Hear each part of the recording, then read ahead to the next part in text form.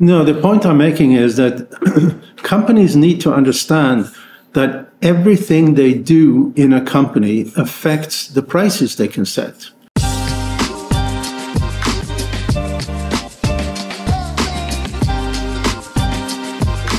Welcome. We are here at the podcast talking insights of ESOMAR in Chicago at the Art and Science of Innovation. We are enjoying a very nice conference focused on innovation here in Chicago. And it is my pleasure. To come with Pierre Sjofors. I am Joaquim Bretcha, Director General of ESOMAR. And Pierre, please, can you introduce yourself?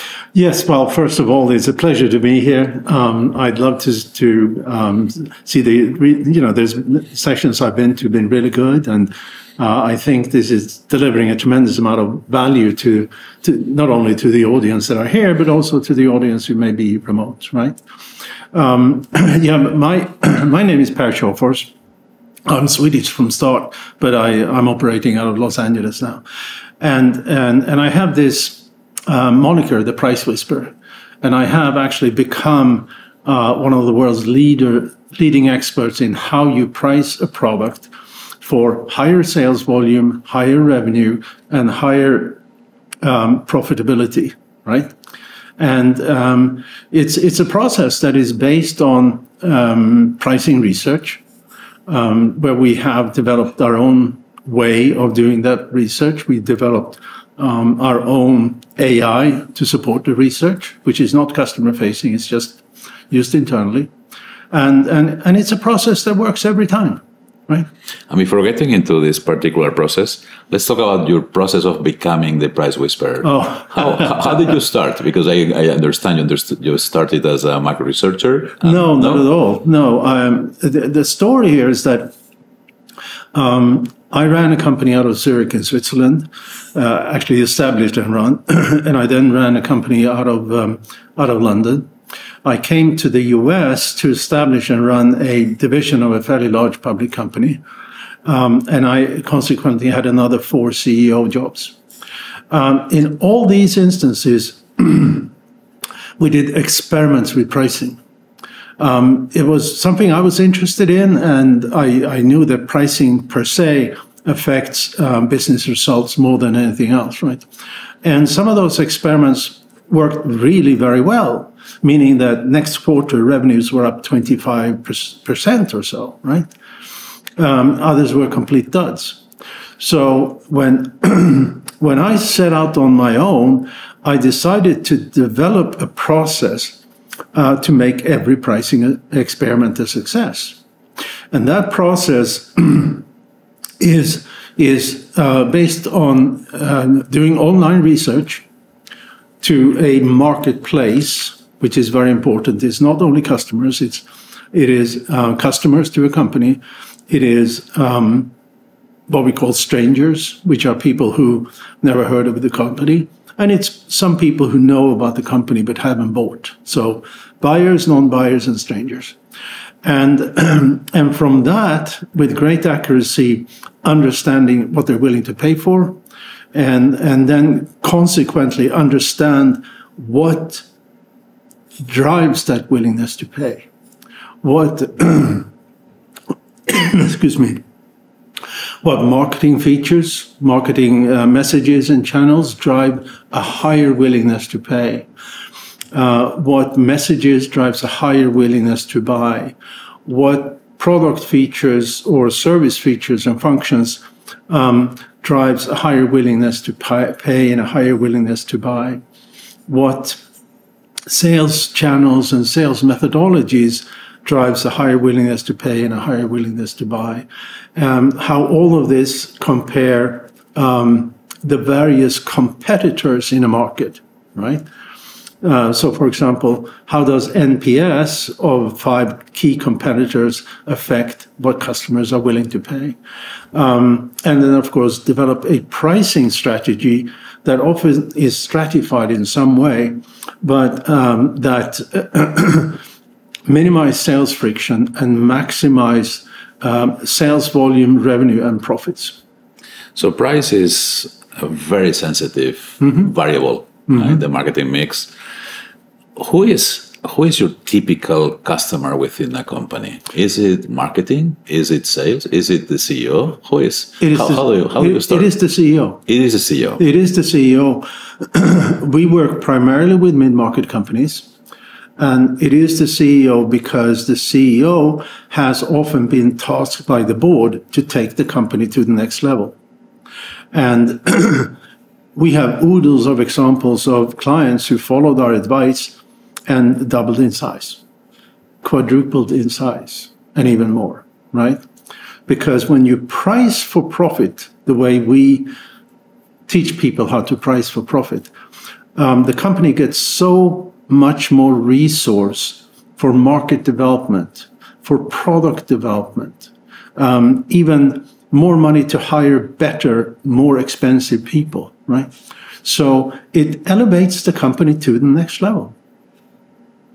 It makes sense that the CEO has the holistic view of not only sales, but also profit. Yes. So, because if it would be maybe another layer of the company, they would just prioritize sales. And Correct. Therefore, most likely promotions and offers would be the daily option for to boost sales. But I guess this is not the point that you are mentioning. No, the point I'm making is that companies need to understand that everything they do in a company affects the prices they can set, how they go to market, how they sell, how they differentiate or not from competition, how the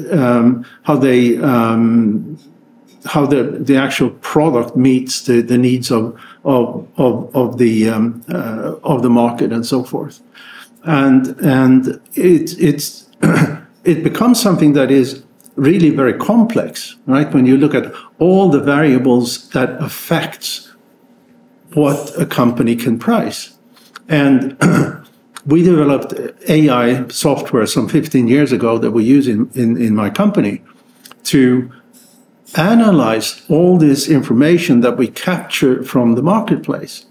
But that AI creates a tremendous amount of data, right? And data is not actionable. So for that reason, I also have real business people, not data analysts, not career consultants, but actually real business people who review all this data and from that develop actionable, practical recommendations. So jokingly, I'm saying that we have AI squared.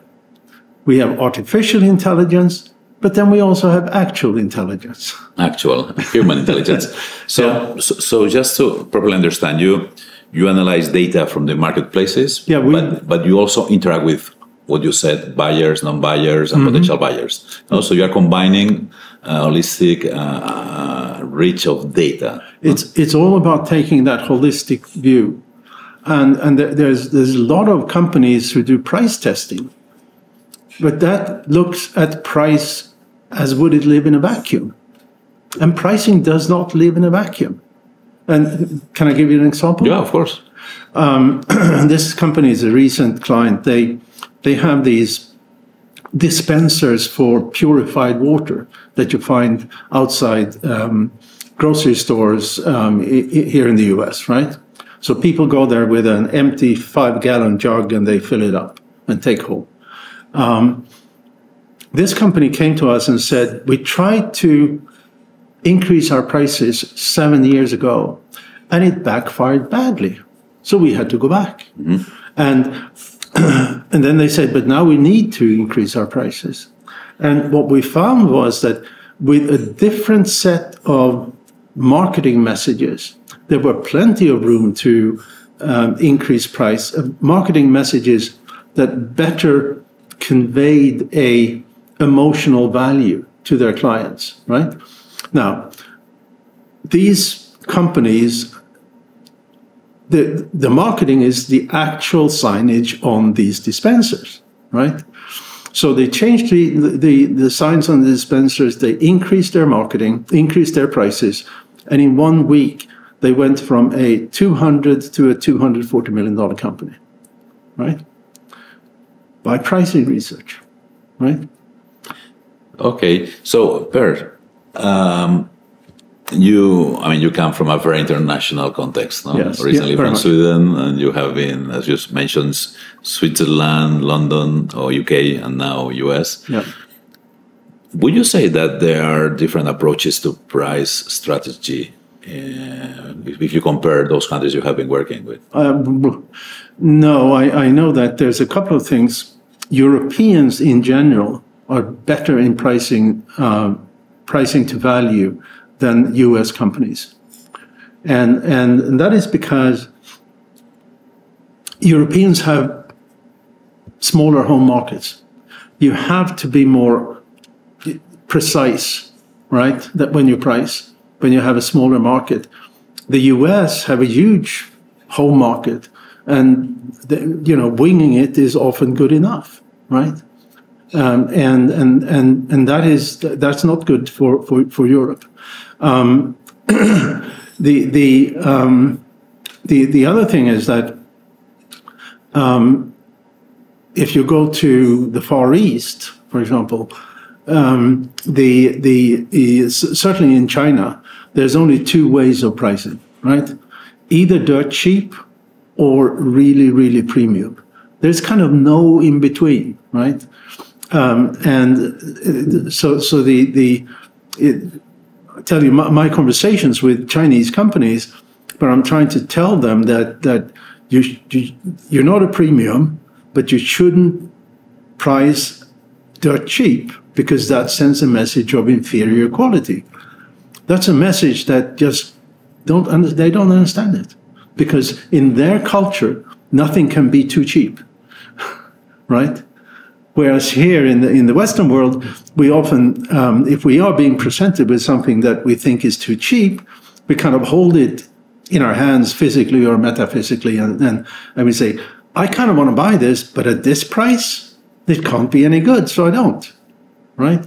That thought does not exist in China. So we come from, I would say, a couple of decades in which price perception has massively evolved due to internet, online, low cost increase in many countries, from retail to entertainment to flying and traveling and so on. And we come as well from some years in which the Western world has got back to inflation that has been unknown from many, many years and decades. How have you lived these couple of last years in which inflation has impacted so many markets, so many categories, and also has created a sense of loss of perceptions in consumers? Because now, and indeed, if we see at different categories, and we see the increasing price of the housing or hotels, flights, and so on, that has reshaped our baskets. So, how have you lived from your perspective of these changes? Lots of especially consumer goods companies has taken the opportunity and the well-known understanding of inflation to increase their prices more than what is necessary to cover of inflation. And in some cases, they've increased their prices so high over and above inflation that their buyers are saying, no, I won't buy, right? And here in the States, you have the auto industry as an example, right? Prices of cars have gone up with quite a lot. I don't know exactly, but during the inflation, with maybe 35%, right? And they now face this problem with very rapidly increasing inventory, because fewer and fewer people are willing to spend 30% more today for the same car they could get cheaper 3 years ago, right? So some of these companies they've taken the opportunity a little too far. Yeah. Right? Yeah. And they are going to suffer from it. Yeah. Now, having said all that, it is always easier to decrease price than to increase price. right? But it certainly affects the image perception absolutely, of the brand. Absolutely, of the brand. Yeah, absolutely. So it can deposition you from where you were before. Yeah, and if I look at some of the globally leading video and audio streaming companies that we worked with, right? Not recently, but when they started out, right? And I see how poorly they do their price increases, right? They because if you do a price increase, should always be an opportunity to remind your buyers, your subscribers, on all the value you're getting, right? They should say, we are increasing our price because now we have another 10 million songs, right? Or we are increasing the price because now we have another 1,500 TV shows, right? No, they don't. They just send out messages, from next month, your price is going to increase. So they miss that opportunity to deliver a value message together with the price increase, and therefore they lose more subscribers than they should. Talking about price setting, have you run your own medicine into your services? Absolutely. Absolutely. Yeah, absolutely. And have you found a good response? Yes, we have. We are pricing our services to fit the information that we gathered in these pricing research projects we done on our services. Absolutely. Okay. And before closing this so interesting interview, I see here you have a book. I have a book. Can you talk about this book? That I think you are going to sign this book. No, I'm not going to sign books. Okay. So here's a little thing about value. I'm all about delivering value and back that up with price, right? Okay. I often go to these conferencing and networking sessions and stuff like that with a book, right? Because I want to promote the book, I want to promote myself. Mm-hmm. And people say, can I have a copy? And I say, no. You need to buy it. You need to buy it, because if I give it to you, there's no value, right? That's right. That's right. It's going to end. You buy it, you're going to read it, you're going to get loads of information and loads of value on how to drive not only pricing, but marketing and all that good stuff. But if you just get it as a freebie, it ends up on a shelf and you're never going to touch it. If it's signed, maybe it makes a difference. If it's signed, yeah, maybe. If it makes a difference. Yeah. So, Per, the Price Whisperer, it's been a real pleasure. I hope you are enjoying this conference. We still have some more to go through. Yeah. And, well, I look forward to following your development of your Price Whisperer. Thank you so much, and I'm excited about being here, and I hope I can bring value to the audience and to the organization. I'm sure you are doing that. Thank you so much. Thank you.